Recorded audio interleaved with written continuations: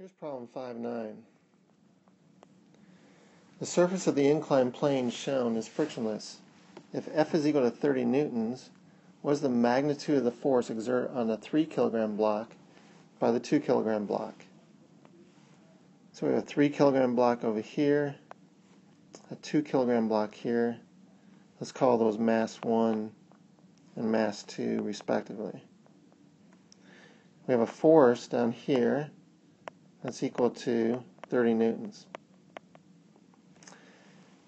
Now, what we want to do initially is to find the acceleration of the whole system, which would be the acceleration of the individual components. That's always a nice thing to find. So let's blob this whole thing together like this. Now this blob will have weight, and total weight would be, say, m1 plus m2 times g, going downward like this. And then there's also going to be a normal force of this blob perpendicular to the incline like that. And then of course we got this force of 30 newtons. Now if I were to change my coordinate system so that x is down the incline and y is perpendicular to the incline, the forces of the normal force and this F force are going to cooperate with that new coordinate system, but this gravity force is not. It's not cooperating. So I need to divide it up into components that correspond to my new x and y. Now if I look at this triangle, which has a 30-degree angle, if I break this force into a component that's going down the incline and into the incline, I would recognize that this angle over here is 90 minus 30, or 60 degrees. And because of this new right triangle here, this angle here is the same as the 30, because it has to be a complementary angle of the 60 degrees.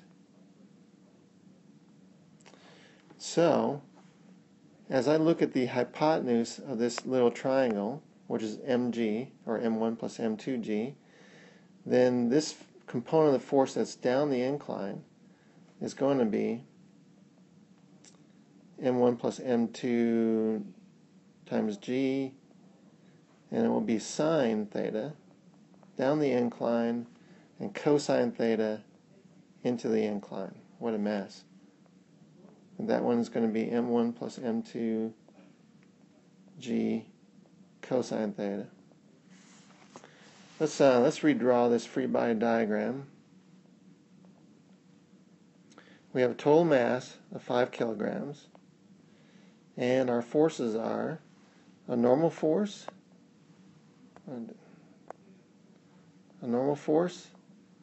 we have a gravitational force of m total mass g cosine theta into the incline. We have a force down the incline of total mass mg sine theta.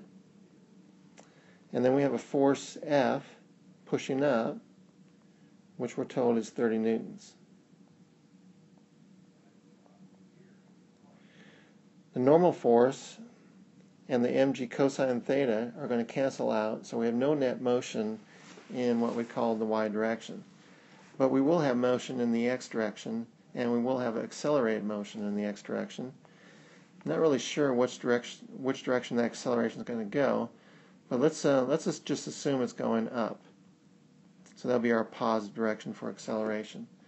If it's not going up the incline, if it's going the opposite direction, then we'll just get a negative value for acceleration.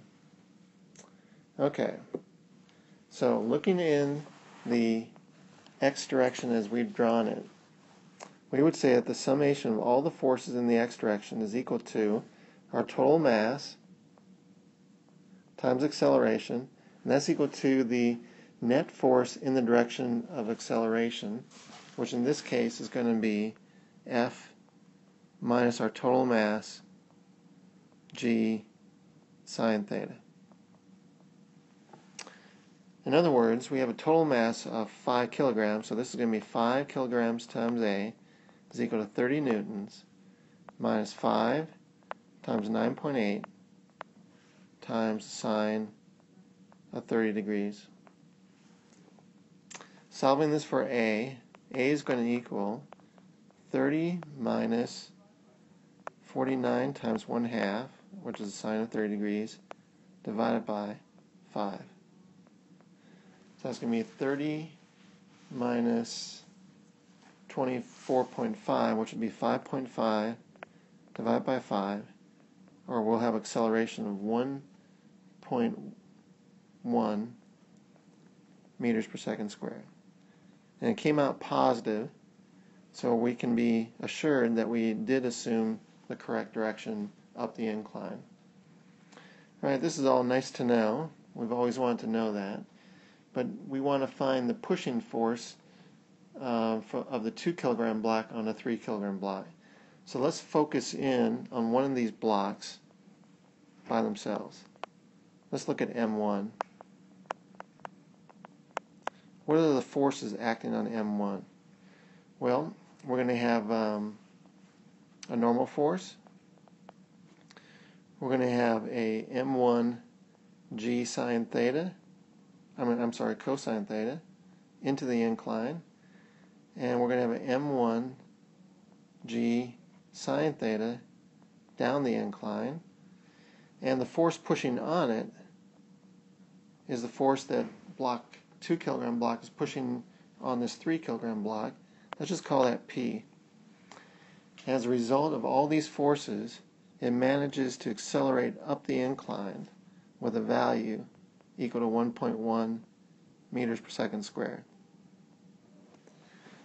Alright, this is our free body diagram for mass 1.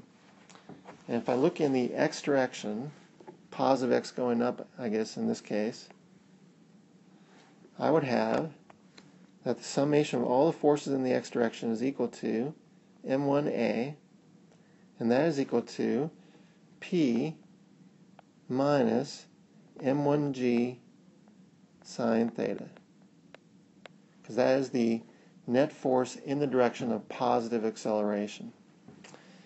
Since M1 is equal to 3 kilograms, we're going to have 3A is equal to P minus 3 times 9.8 times the sine of 30 degrees. So P is going to equal 3A plus 29.4, sine of 30 degrees is 0.5. So this is going to be 3 times 1.1 plus 19.7. So 3.3 plus 19.7. Is that right?